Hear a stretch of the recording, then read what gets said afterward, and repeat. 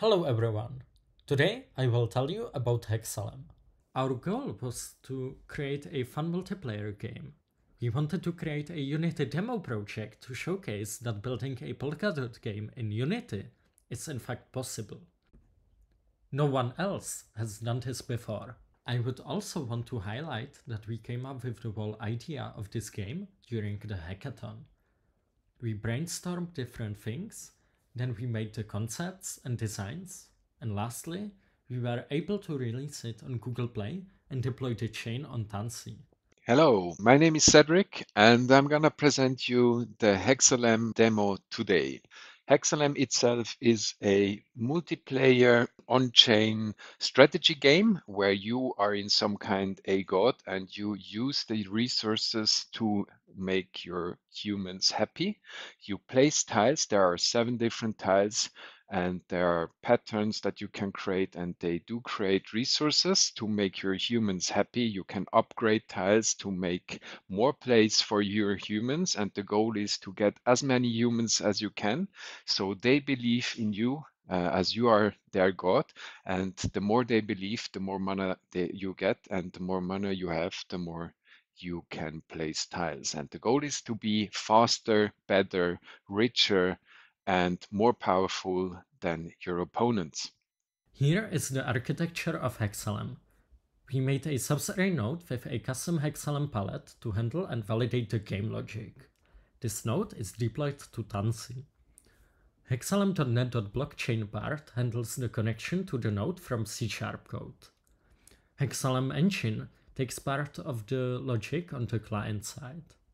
Hexalem integration combines Hexalem.net.blockchain and Hexalem engine. Lastly, we created a Unity UI application which is exposed to end users. This application is released on Google Play under the internal testing. As you can notice, we do not rely on any centralized server. All game logic is handled by Substrate. The best part about Unity is that it can be released on all platforms, including iPhones, gaming consoles, and computers. Okay, I think that's it. Demo time. Let's start. So just for the sake of the demo, I'm gonna clear everything here, restart the node from scratch. So what we're gonna do is we're gonna launch here the simulator for the Android builds. Here we can change up to 4 players. At the moment, we haven't added the wallet integration like creating new accounts, but that's easy. So I'm gonna choose here Bob and gonna enter here. I'm gonna create now a multiplayer game. So both can play Alice and Bob. And let me do this fast. So we will add Alice and Bob here and add like a 25 grid size game.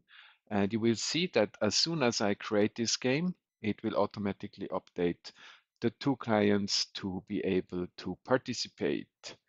So let's go back here, explore. As you see, hey bro, 2 buddies are waiting. They're gonna join now as Alice and join here as Bob.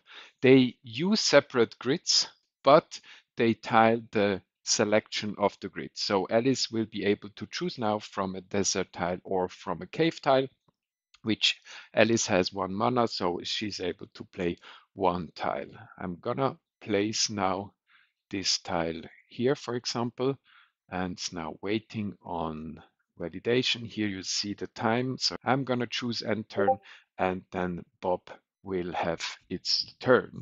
So it's now Bob's turn, and Bob has the chance to play a tree, which trees are obviously a little bit better than the desert, and he has no more mana, so he will choose the end turn now.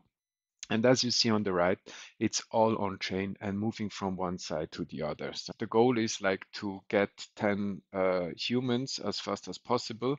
There is a lot of possible extensions like upgrading each tiles and creating more patterns. I think I will stop here the demo because it's more or less what we have been creating. Bye.